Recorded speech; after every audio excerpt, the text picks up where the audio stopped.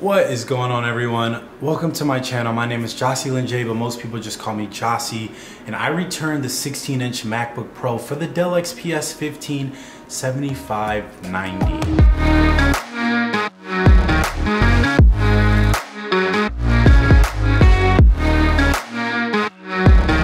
For those of you who've been following my channel for the past few months, you know that it's been a journey trying to find a new laptop. So I want to say about 4 months ago, I released a video saying that I'm selling my 13-inch MacBook Pro.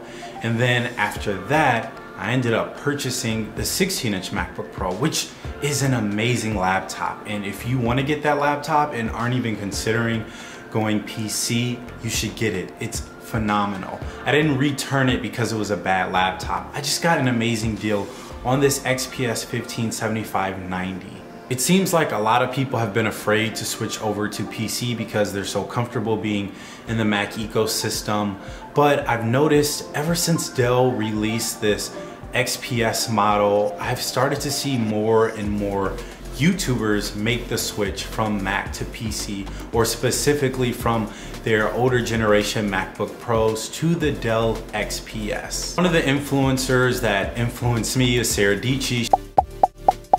She switched from the MacBook Pro to the Dell XPS, and we have similar workflows as content creators, so I started feeling more and more comfortable about making the switch. The XPS 15 7590 that I purchased comes packed with the 9th gen i7, 16 gigs of RAM, 512 gigs of SSD, 6 cores, 4 gigs of NVIDIA GeForce GTX 1650 graphics, and has a 15.6 inch 4K OLED display at 60 Hz. I want to let you know that my goal isn't to bore you with specs. The laptop's been out for a year now, so most people already know what it offers. I want to talk about my real life experiences and why I think it will be a good option if you don't want to break the bank on a MacBook Pro, or if you just want to switch from Mac OS to PC. I like the aesthetics of the XPS 15 7590. It looks pretty much the same as the previous model. It has a carbon fiber keyboard deck, aluminum top and aluminum bottom, which makes the XPS 15 look similar to the MacBook Pro, which isn't a bad thing. Let's be honest, I think we all can agree that Apple is the standard when it comes to laptop aesthetics. The screen is bright, has good color accuracy, but can be a bit saturated. I don't have a problem with that, other than when I'm video editing and my footage looks a bit inaccurate to what others can see on their displays. The main reason I got the XPS is to render and export large video files faster, so I can more consistently edit and release YouTube videos. So if you find yourself in a similar situation, you won't be disappointed by going with the XPS 15. And let me give you some numbers so I can back up what I'm saying. I exported a 1080p video that was 18 minutes and 30 seconds long and 20 minutes and 24 seconds. I also edited a 4K 9-minute and 43-second video in less than 16 minutes. And that's all thanks to the dedicated graphics and CUDA cores. And to put it in perspective, the entry-level i9 16-inch MacBook Pro that I had took 45 minutes to export a 1080p in 13 minutes. I made specs the top of my priority, especially since I was gonna make the jump from Mac OS to PC. I made sure that whatever laptop I get, it better have the specs I need to be a more effective and efficient content creator. I am a full-time software developer, specifically front-end development, so programming is an essential part of what I do. And I really enjoy using Git Bash with Windows 10, and I'm not gonna lie, I actually really enjoy the user experience of File Explorer. I like it a lot more. I like navigating files a lot more on PC than I do on Mac OS. I just like File Explorer way more than Finder. I find it a lot easier to edit files, manipulate, copy, delete files, access files, get the file path. All that nerdy stuff that I'm talking about is actually really important. Even when you're creating YouTube videos, you're constantly making new folders for footage and assets. The XPS keyboard is great, from the typing experience to the responsiveness of the keys.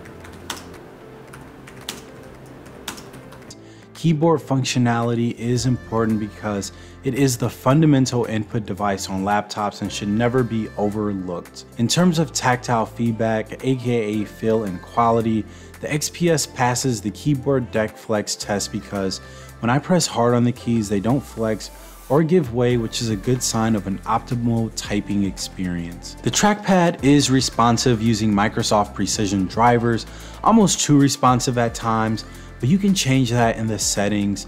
The trackpad is also pretty large when comparing it to other PCs, but pretty small when comparing it to the 15 or 16-inch MacBook Pro. I'm still having trouble right-clicking. That's always been a problem for me on every PC trackpad I've used. Hopefully in the future, Dell will give us more space for our trackpad as well. Ports, something I've missed while having the MacBook Pro. The XPS has 2 USB Type A ports, 1 USB Type C, 1 Thunderbolt 3, HDMI 2.0, analog headphone, SD cards, and a Noble lock port. I'm pretty sure that the battery life is supposed to be 20 hours. I definitely can't verify that.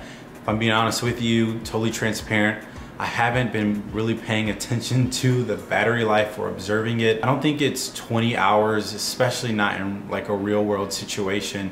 And I use a lot of heavy CPU and GPU applications, but I mean, I usually keep my laptop charged anyways. So that's really all I have to say about battery life. Obviously, there's no perfect laptop, and even the ones that are perfect, they're like 4 or 5 grand.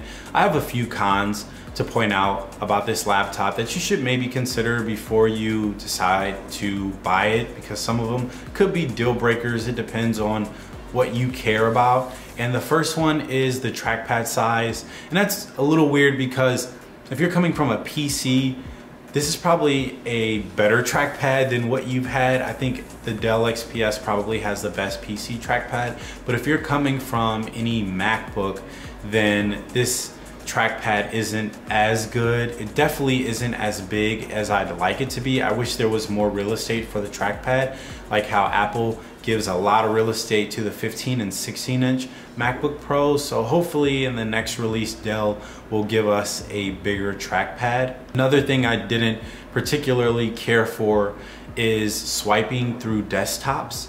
It was like a bit jumpy. It wasn't as smooth, like panning from one desktop to the other wasn't as smooth as I like. And that's probably because I'm coming from a MacBook Pro where swiping through different screens is a lot more smoother. It's not like a deal breaker by any stretch, and you probably won't notice it that much. Maybe I'm just a stickler, but it was a bit like jumpy. I also had to download a few drivers. I did notice that my Bluetooth connection was a little finicky with the MX Master 3 and the MX keys for some reason. I'm not sure why I was losing connection. I haven't noticed that with any other devices, but I will say that the Bluetooth toggle button to turn it on and off disappeared.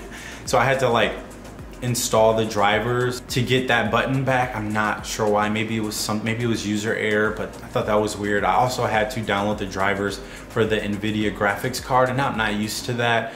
It wasn't a pain or anything like that, but it was a bit weird because I'm used to laptops just working out of the box like MacBooks. So those aren't really deal breakers.